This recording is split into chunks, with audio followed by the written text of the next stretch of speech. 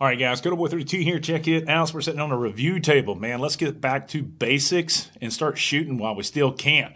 What I have on the table right here is a really cool little deal. But what I want to do is I want to tell you how this all came about. A friend of mine named Mr. Pop's Quest calls me up one day and he goes, "Hey, got a bucket list thing I want to do, and it's down in Talladega. It is the USPSA Nationals 2-gun pistol caliber carbine open division. You want to do it?" And I said, "Yeah, let's do it."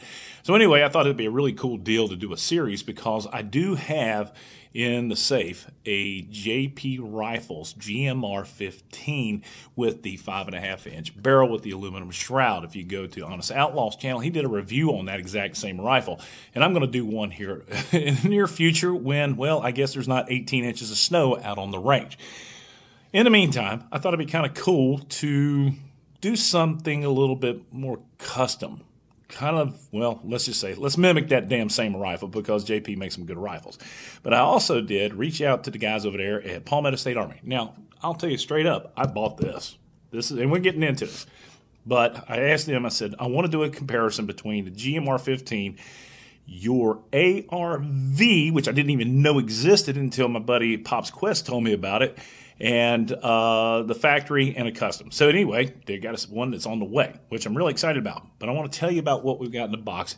We're going to go over some of the individual pieces, and then I'm going to do reviews on the individual pieces. Now, for all those guys that are asking me, yes, we are still working on the BCG video series.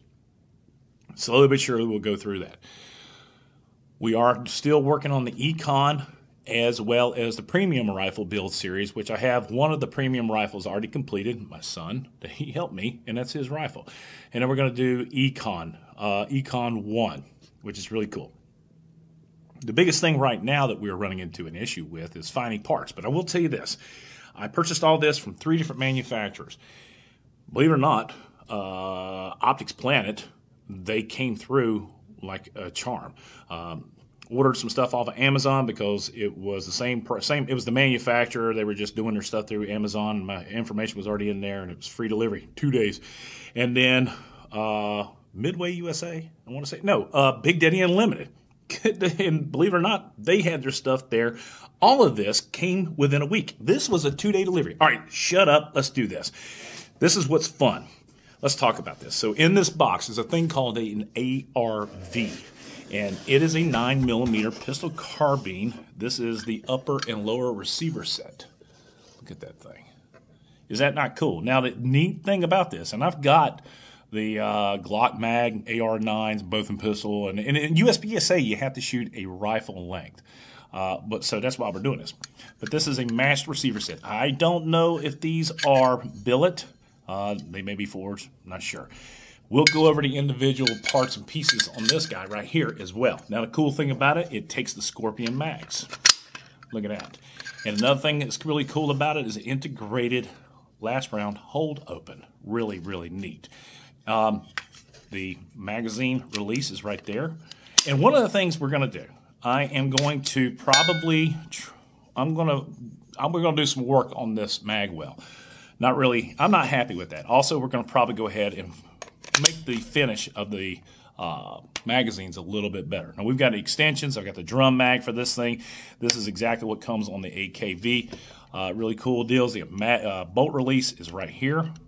And this is going to, because you can wham, hit it just like that. So not a bad little deal. Go ahead and release it. We'll put that away. It does come with a proprietary bolt. And I believe this has to be, you have to use this ARV bolt. I'll do a comparison between this and some other stuff. Yeah, YFS screws in there. Probably got a spring-loaded hammer, and that's it. But this is going to be a really cool build. Now, let me show you some of the parts and pieces. This thing, I think, was like $500-something.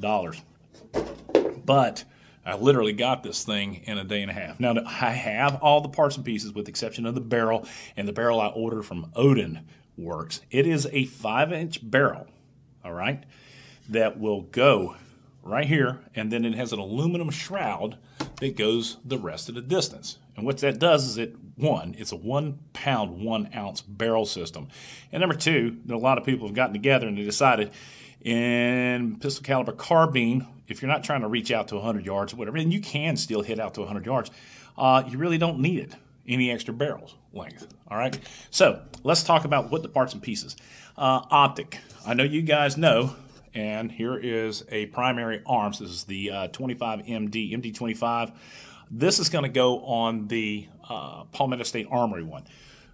What's going to go on the JP rifle is this little booger right here. This is an EOTech. We're going to do some comparisons of these optics. We've got high end, low end. But what I want to do, a lot of the guys are shooting USPSA and pistol caliber carbine. They're using the Seymour. Now, what I decided to go ahead and get was the all aluminum in black. And this is a 6 MOA dot. The cool thing about the Seymour is you can actually change out the diode. This is the digital click on and off, and it is a beautiful, beautiful round dot. Nice thing is I can wear sunglasses and shoot with this, and then also I'm going to be shooting with the, the SIG Legion X5. And let me go get that. Stand by.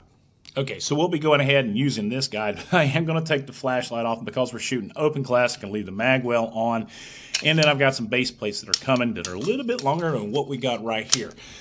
But with this dot and that dot, I don't have to use any kind of corrective lenses. They show up really clear. All right, so we're going to go with the Seymour. Oh, look at that thing. Isn't that nice? But it's an all-aluminum body with the riser already built into it for a low 1/3 co-witness. Other key features. We're going to use a Strike Industries parts kit. I am going to put the Hyperfire trigger system in this thing. I just felt like I've used this in other PCCs, and I have never had a light primer strike. So we'll be going ahead and putting this in there. I've got a couple of these on other competition rifles and absolutely love them. 2A titanium takedown pins. The Hogue Monogrip. Now, I like this one, and there's a reason why I like this guy. I probably won't do an independent review on this. But when you mount this onto the firearm, when you're going to go for the grab in a bucket, the idea is that this little bit of a lip right here is perfect for that grab. It gives you that extra support. Because on my other competition rifles, specifically 3-gun, I use the Ace skeletonized stock. Got this and the handguard and the silent capture spring. Now this is for the pistol caliber carbine. This is pretty cool, because and it's going to be interesting to see if I can make this thing run, starting off with it. But this is an extra heavy JP silent capture spring. So it's going to be fun. I do know that I will have to put a spacer in this guy right here. But yeah, I wanted to keep everything as similar as my other competition rifles are. And you know how much I like the Mark III handguard if you follow the channel. So we are going to be running the Mark III handguard. It is a simple round handguard. It is knurled. And it is just awesome. And I love the barrel nut hookup, which is the reason why I've got the red Loctite here, because while I'm doing nothing and I'm out of town and I'm waiting on the barrel, this system has to set up on the upper receiver using red Loctite. And yeah, guys, I had a gentleman ask me a question the other day, do you really need to use the red Loctite? And yeah, you do, because it's all about the system. And in my opinion, this is the best handguard system out there. Man, wouldn't it be great? But you don't want that touching. We're going to back it off. So what you do is you put your red Loctite on there, you let that freeze up, and then this section right here comes out. And then your barrel screws right in there. So there's a barrel nut in there, blah, blah, blah. In any case, pretty neat little deal. But we're not going for precision. It would be kind of cool if I could get that tight. Might have to do a little, I don't know, milling. We'll see. But that's it, man. This is going to be the competition that we're going to go to down in Talladega. I would love it if you guys would get over there and subscribe to Pop's Quest. This is his channel. I'm going to put the link down below. And it kind of reminds me of the guys over there on when they were doing the the Olympics. Like, hey, man, there's going to be a poker game in China, but while we're there, we got to play some basketball. So it's going to be a lot of fun. And that's it. So we're going to do reviews on all this stuff individually. And then what I want to do is we're going to get the GMR by JP. We're going to get the factory ARV by Palmetto State. And then we're going to do this custom, and we're going to hand them off. Some say that he was born with a Kessel, whatever you call those things, up his butt. But all we know is we call him the X-Ring. We're going to hand this stuff off to X-Ring and let him run them on a course and see which rifle is fastest. With that being said, guys, I love doing politics, but getting back to the basics and doing shooting, as soon as we get some clear ground without 18 inches of snow, I cannot wait. Go to Boy 32. If you like this video, please give it a thumbs up. Subscribe if you haven't already done so. Support the red, white, and blue. God bless those men, women in uniform who support our Constitution as it was written by our founding fathers. 24/7 for our freedom. This freedom's not free. This is going to be a good-looking bad boy right here. I'm out of here. Y'all be good. Woo-hoo.